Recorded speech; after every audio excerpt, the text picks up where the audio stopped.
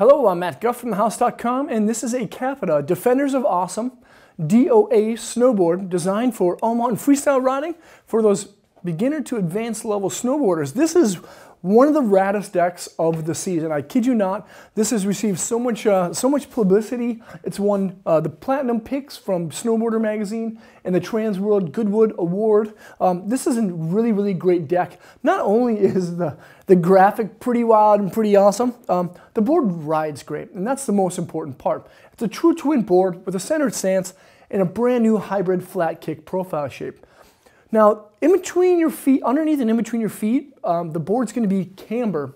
And then there's going to be zero camber on the nose and the tail, which are basically just flat sections. So it has the quick edge-to-edge response of camber. It has the ollie snap of camber, but it still has like the pressability and the predictability of a flat zone on your nose and on your tail. Now, past those contact points to the tips on both the nose and the tail, there's going to be flat kick, which means that these sections are completely flat and completely rideable. So if you really want to dig deep into those presses, you can do that. And one of the greatest things about this board, when you ride it and snap an ollie, that flat kick nose and tail are like literally a dream come true. You can significantly tell the difference between a board with flat kick and a board without flat kick.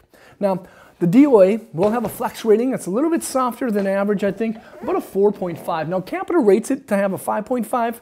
I'd say that's about a 4.5, maybe just a 5. Now, inside is a reforested poplar wood core that's been wrapped in a biax fiberglass, but there is some additional laminates to it.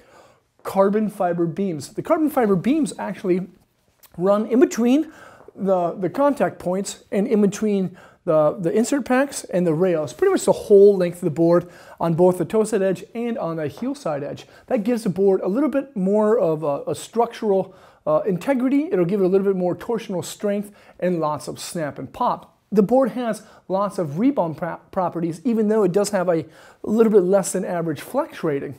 Now, there's a 360 wrap steel edge. I love how the nose and tail are kind of blunted off. And then there's going to be a waxed infused sintered base, a base that absorbs tons of wax. It's been die cut, and of course it blasts Capita right there. This is an awesome board. I give it 2 thumbs up.